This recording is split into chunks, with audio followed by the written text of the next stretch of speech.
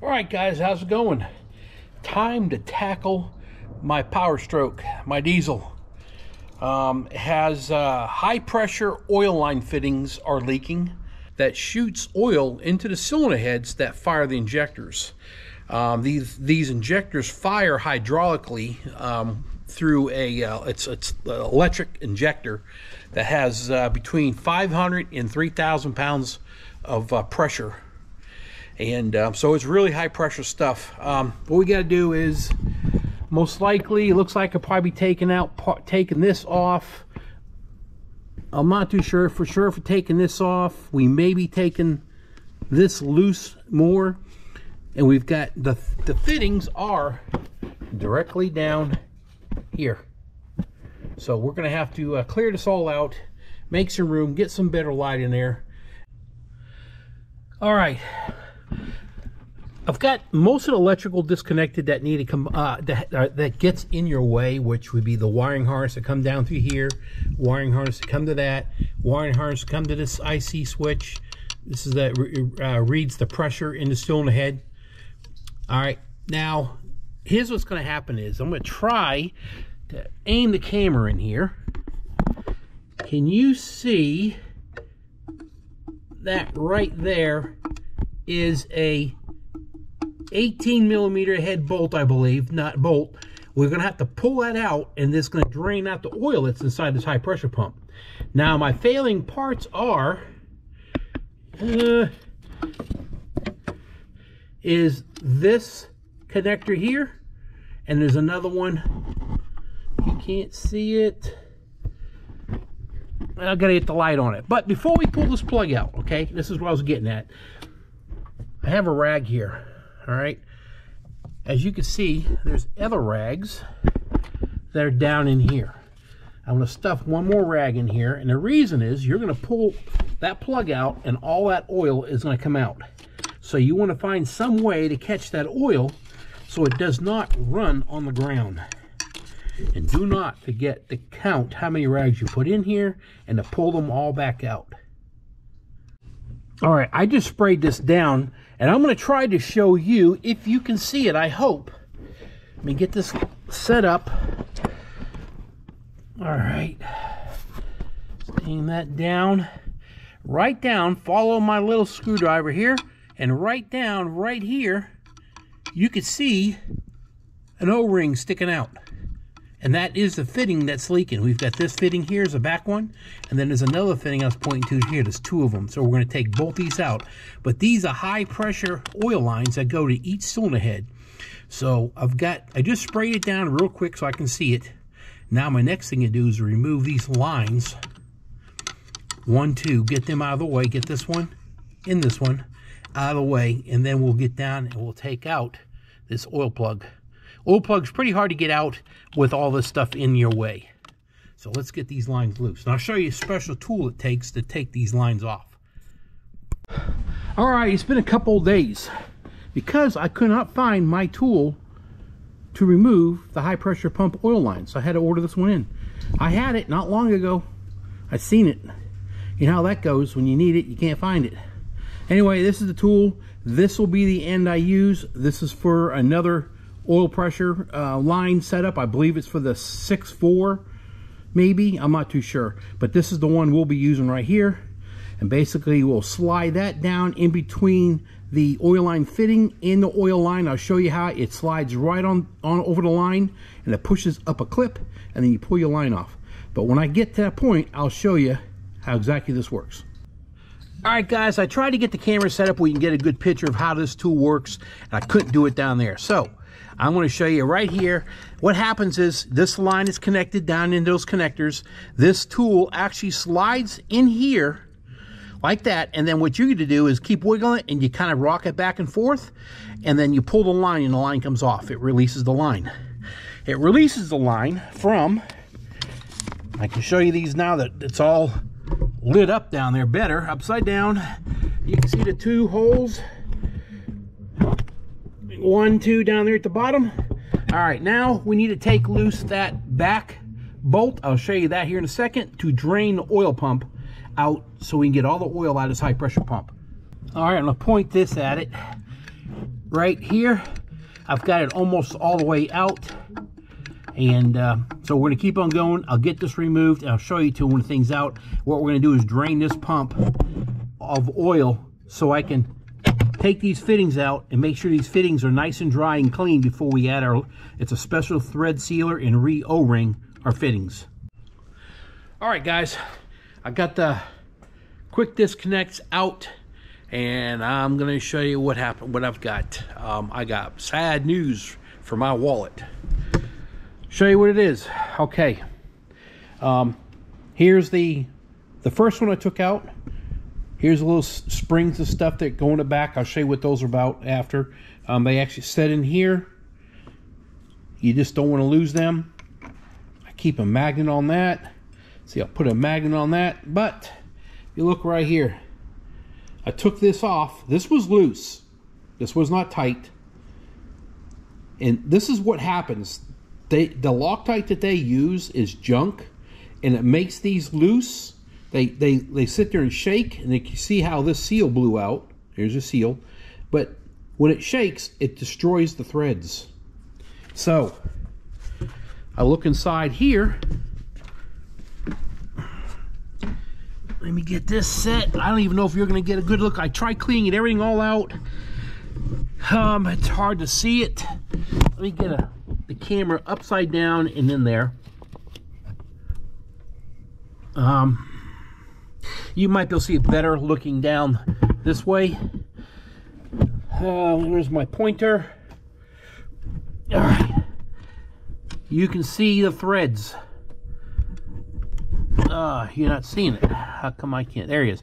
You can see threads are missing or stripping out. This piece was loose. This one was not. This one was fine. But this is the one that was leaking really bad, and it stripped out. Or you know, the threads are gone. You've got to have the threads, because there's over 2,000, almost, I think there's almost 4,000 pounds of pressure to come out of this pump if demanded.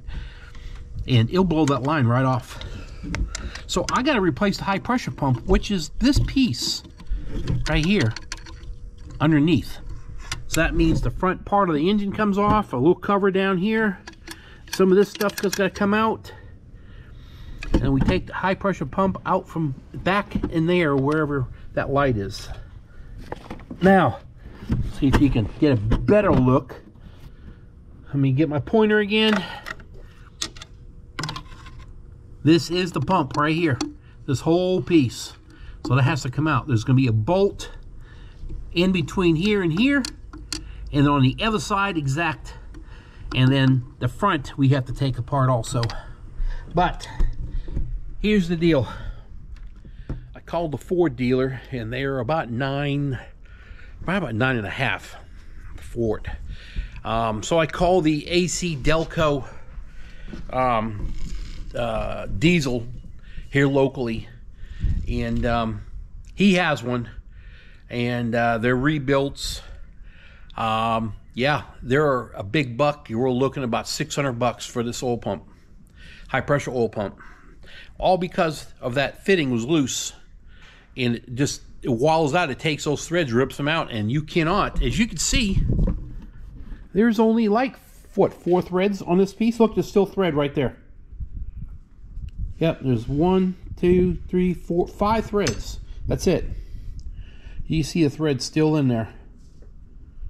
It just destroys them. I was not expecting this at all. So the diesel is down longer, and now I gotta work on today getting this pump off. I gotta bring the core into them. Okay, we can start on the front, and what we're gonna have to do is push this down here further. This mounts on this front cover, which we have to take off for a reason. All right, we'll have to disconnect this electrical cord from this. This was way down in here, way down in that area, okay? Have to disconnect this connector, give you some room. All right, the bottom of this screwed onto the bottom, the top of this, your pipe. All right, you'll have to undo that. That there is a 5/8 size nut. You'll have to unscrew that. You're going to have to take out, let me put these in my hand. There's 2 of these. These are 8mm heads, and I'll show you where they go. They actually go, one is right here. All right, the other one is over here. And when you take those 2 out, this is what comes out. Now that is glued, you got to pry that off, okay? So this comes out of the way. The reason why you got to get to this is there is a big nut, a big bolt, I'm sorry, that goes inside here. All right, I've already got it out. I'll show it to you. It's this right here, okay? That slides in that hole down there, and that screws into the high pressure pump that's on the back side. Now, do yourself a favor, have a magnet on this. You do not want this washer to come off of this and then it falls down into the motor. Have a magnet on there as soon as you pull it out so you have something holding this, okay? Next thing we got to do is, I've already done some of it, have to make more room for what's going on back here. I removed this, that was up here. I've disconnected all these extra little wires here and there laying around. That pressure switch back there, I've disconnected that. So the only thing I've got to do now is, like I said earlier, there's 2 bolts. One will be between these 2 places down in there, and the other one is back here, and which I can't even show it to you until I get this off, or the new one I pick up tomorrow. So I need to get these 2 bolts out, and then this whole piece back here will fall down, and then we'll swing it right on up through here. So let me get those 2 out. They are 10mm head bolts. This big one has an 18mm size for the head. All right, let me get it apart. All right, there's my new high pressure oil pump. Got that picked up. That's where your lines tap into here. Your fittings. Oh, get off. I'll show you when I get that off there. Anyway, there's the caps on here. There's 2. Got to make sure you take that cap off.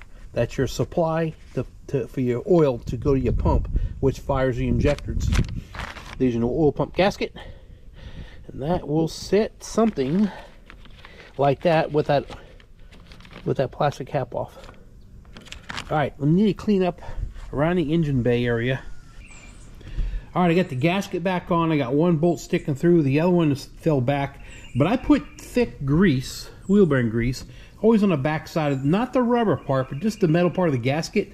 That'll help hold it stuck to there while we're trying to feed this pump in. Let me show you where the pump's going to go. I'm going to bring you upside down. And there you can see the hole. All right, let me show you the pump. Here it is. We've got it installed. The 2 10mm head bolts are torqued at 18 foot-pounds. I got 1 fuel line on right here. Gonna take that cap off, and we'll put this other line on right here.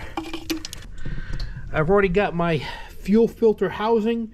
I installed a new fuel filter while I was at it. I have new fuel O-rings right there. There's 4 of them. So I got them all on. So now we just need to sneak this thing in. First get that line on, then sneak this thing in down there and get all those lines attached, and they'll attach it to the engine.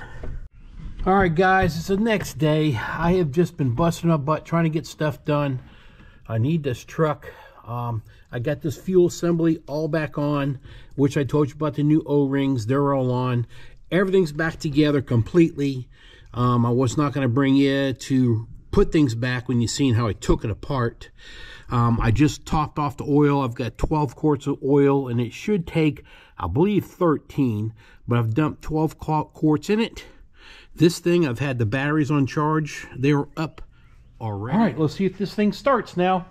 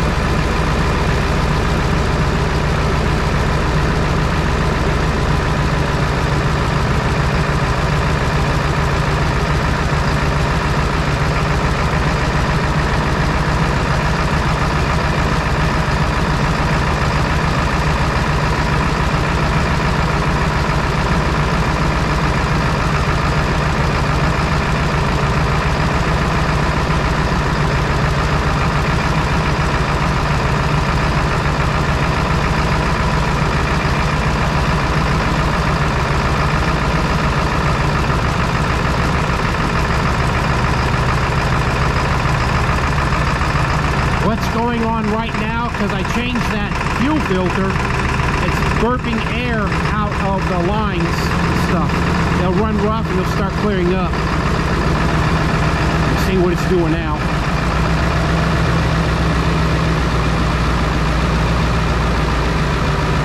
All right, I just drove it about 20 miles and runs perfect.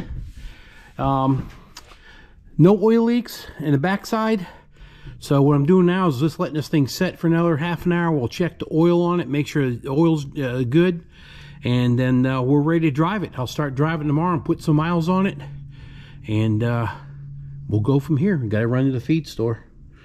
All right, guys, thanks for watching the channel, supporting me, and catch another one. I know this wasn't gardening, whatever, but I put on here every little thing that a farmer, homesteader, or a person does on their property.